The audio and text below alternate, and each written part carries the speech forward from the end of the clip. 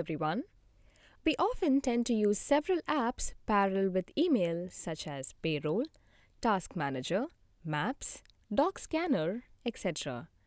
Instead of toggling between multiple apps and juggling among various tabs, you can now bring apps of your choice into your mail application to make your work much easier.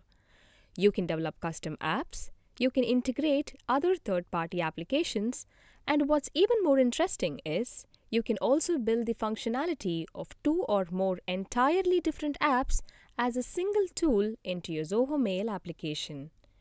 Excited to know how you can do this? Well, here it is. Download and install Node.js and then open your console to download and install the Zoho extension toolkit. Once that is done, follow these 3 simple steps to finish the task. Step 1. Create an extension. Sigma is an extension development platform for Zoho services. Here, developers can create useful extensions using basic HTML, CSS, and JavaScript without extensive coding.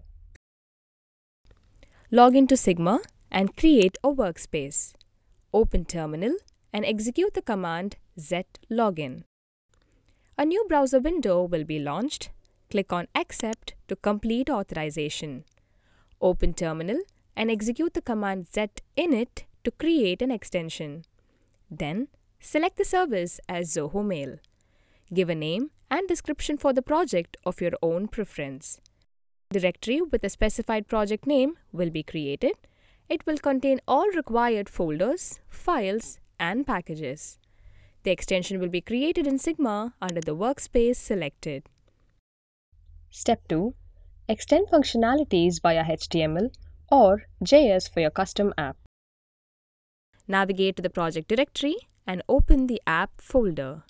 Fill in the resources or assets of your widget into the relevant subfolder. Execute the command zpush to push the changes you made locally to your extension to get reflected in Sigma. To run the extension, execute the command zcloudrun. You can observe that the extension gets loaded in the right panel of your Zoho Mail account.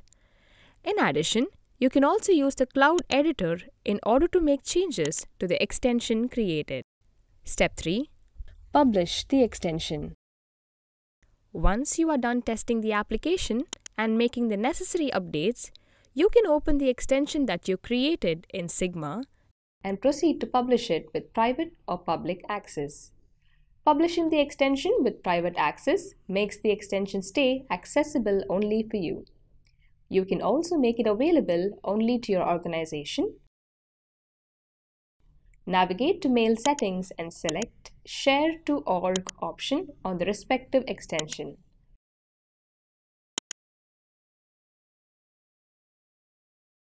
Once the admin approves your extension, it will be accessible by your users. Alternatively, you can publish it as public to make it available in the marketplace for approval for the benefit of all Zoho Mail users. And we are done.